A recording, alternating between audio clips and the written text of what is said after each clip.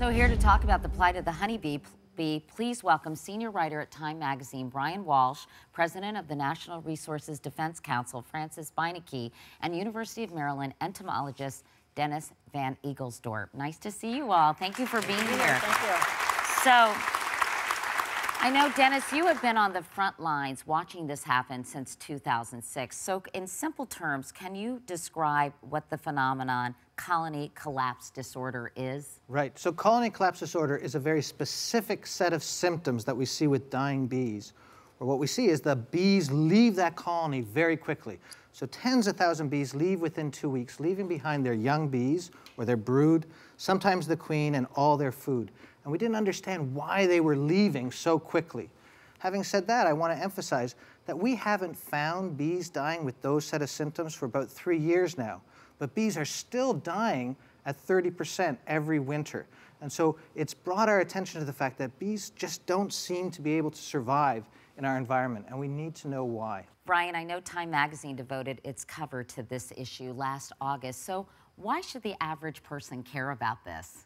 Well, as you heard in that video, I mean, about 1 out of every 3 mouthfuls of food that you'll have today sort of involved commercial honeybees. They pollinated those crops.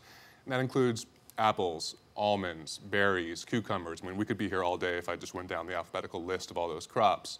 And really, I think, you know, they're a backbone part of commercial agriculture. I mean, just this past spring, you had to send billions and billions of honeybees to California to pollinate the almond crop, you know, a $1.5 billion crop.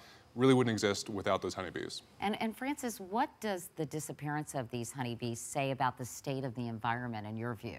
I think, Katie, what it really says is the environment is troubled. There are lots of reasons for that, but when we see honeybees dying, those are the honeybees that are managed by beekeepers. What about all the natural pollinators out there? Is the same thing happening to them? How extensive is this die-off? We need to get to the bottom of it and find out why and try to solve the problem. It also has some serious economic ramifications. Absolutely. $15 billion of our agriculture industry depends on pollinators and on honeybees that provide that. That puts our food at risk. It really raises a very significant food security issue for the country. What if we can't grow our own food and have to import it? How will that look in the future? So Dennis, as you've been studying this, have you figured out, are there theories about why this is happening? We now don't think that there's one single cause to explain bee losses. We think it's basically 3 different things. First, there's a whole bunch of diseases bees can get. The primary one of them are these large vampire mites that suck the blood of bees and also introduce viruses to the bees. And we actually think that that's probably the reason that bees are showing the symptoms of mortality. What we don't understand altogether is why the bees are so predisposed to these diseases. And so that is probably a combination of pesticides, both beekeepers applied to try to control varroa mite, but also pesticides that farmers are using. And they're bringing back to the hive, weakening the bee's immune system. Another really important factor is lack of forage. We've seen with the increased demand for corn and soybeans, huge millions of acres being converted from what used to be prime forage land for bees into corn and soybean fields.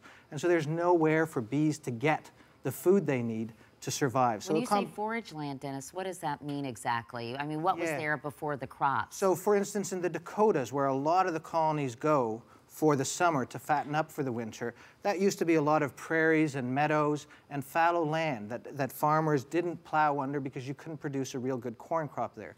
But with the increased price of corn, farmers are now planting corn in that same land. Commercial beekeeper Dave Hackenberg is here. We saw him in the piece. And Dave, how hard is it for you to lose bees at this alarming rate? Because after all, this is your livelihood. I've been keeping bees for 52 years, and it's like losing part of your family.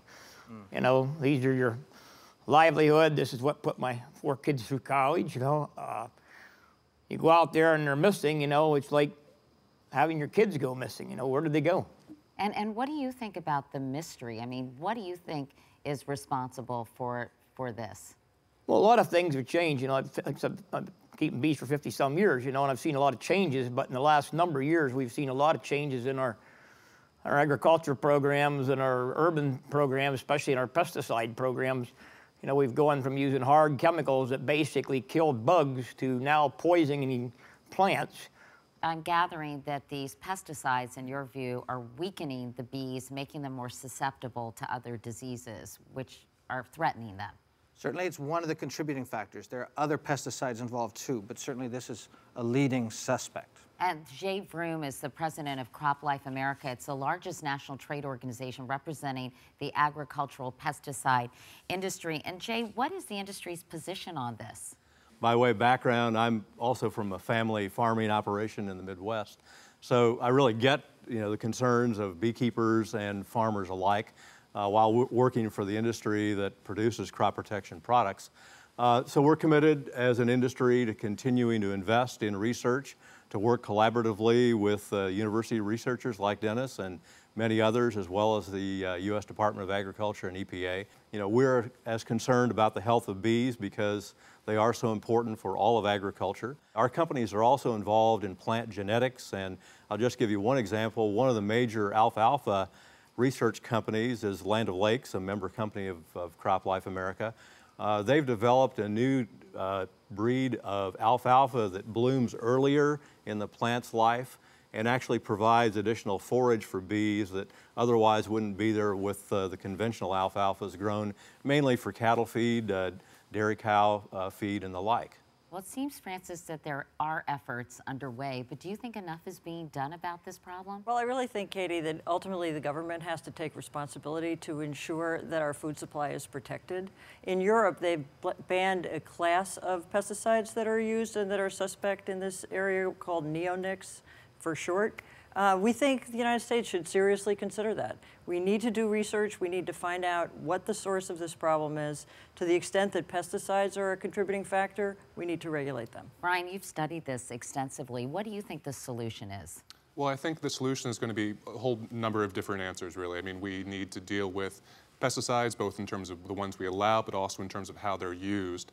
We also have to think about how we farm. We now are producing huge amounts corn, soybeans, because those crops are so valuable to farmers, and that's eliminating the sort of forage territory bees used to have. And then things that we can do, individuals actually, we can plant bee-friendly gardens. We can plant that forage land that the bees would want, and frankly, we can even keep bees ourselves, but I think a number of people are beginning to do. Right. In fact, we're going to be talking about that next. But Brian, thank you so much. Francis, also Dennis, Dave, and Jay, thanks so much for being here and talking about it. It's a fascinating topic, and I think one that we all need to pay much closer attention to.